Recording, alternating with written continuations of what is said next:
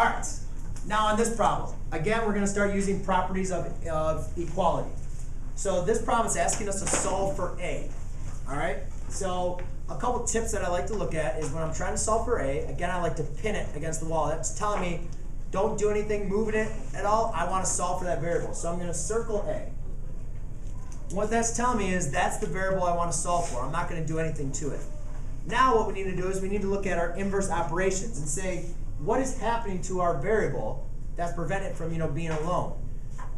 So you could say, well, right now my variable is being divided by 10.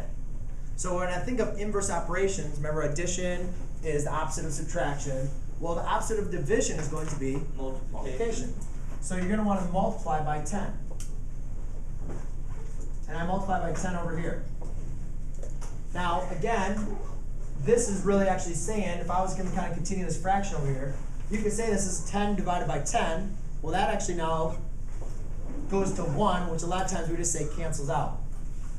So I'm left with A back over here. I can keep it circled, but it's alone now, so it's good.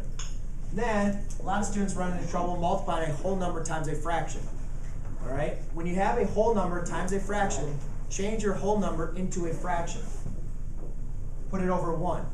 Then, as you remember, when we multiply fractions, you just multiply across. 2 times 10 is 20. 5 times 1 is 5. Well, 20 divided by 5 gives you 4. Okay, so you can reduce your fraction.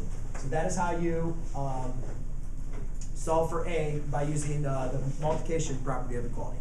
Yes, question? One more question. Well, like in middle school, they said like it's a negative. Like what if it's negative? They'll say change to positive. Let me show you an example. Let me just go and finish the video and I'll show you an example.